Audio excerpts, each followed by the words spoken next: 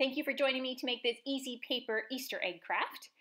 Today you are going to need some scissors, a pencil, some paper in a variety of different colors. I just have a small amount of each of my colors and a piece of white paper to draw our egg on and some glue. Now we're going to grab that white piece of paper and we're going to get ready to draw our egg. You can draw a large egg, a small egg, it doesn't matter what size your paper is. Whatever size you choose will be the size of your egg. So with our pencil, we're going to get started. We're going to start and curve around, down, and back up to the other side. So we're just making an egg, almost like an oval shape. Let me just show you one more time. Around, down, back up. Once you have your egg, you're going to put a few lines on your egg. I'm just going to start, and my first line, I'm just going to curve it down, up, and back down again. My second line, I'm just going to go from one side across to the other.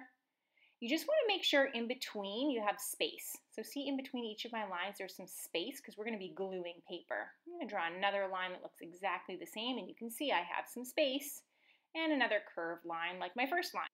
So each line has a space in between it. So it's a line, space, line, space. Now we're going to take our paper colors. Now I have a whole bunch of paper colors. You get to decide what you would like to use. I'm going to start with this color, and all I'm going to do is tear my paper. So I'm going to rip it apart into tiny little pieces.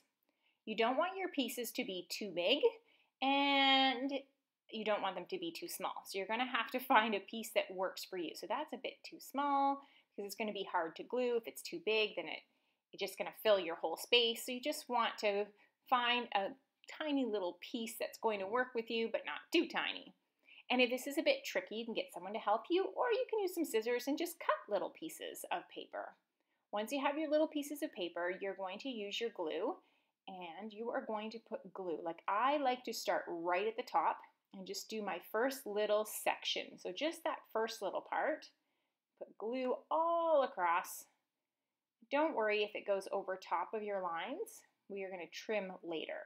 So here I'm going to start right where my line comes down and curves, and I'm going to put my little pieces on. You can start wherever you like, but I like to start here just to help me make sure that I get that curved line in. Now, as you're gluing, you're going to overlap some of your pieces, and that's okay because you want to cover up any white spaces. And then when I get to the end, see how it goes over top of the edge? That's okay because we're going to trim later. So if it goes over top of the outside line, it's okay.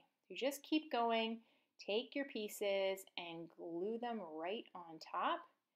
If you find that you put a piece down and it doesn't stick, just use some extra glue and put some glue on and keep going. So fill in all those little white spaces. Here I have to put a little bit of glue on this one and fill the white space, and there we go. We have the first part done. Now I want to fill in the second part, so I'm going to choose another color. And I'm going to do the same thing. I'm going to tear my paper and fill that space, and I'm going to continue that all throughout my craft. So each time I come to another section of my egg, I'm going to tear the color I would like and then glue all the little pieces on, not worrying about whether they stick out over the edge because we're going to trim when we're done. So I have one last section to go.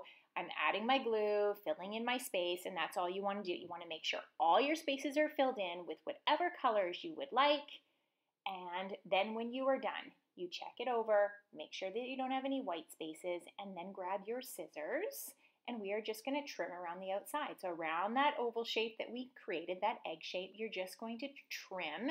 And you can see all the little pieces that are sticking out. I'm just trimming those off so it is nice and perfectly shaped like an egg. And there we go. Thanks for joining me on Craft Club for Kids to make this easy paper Easter egg craft. Remember, be creative and have fun.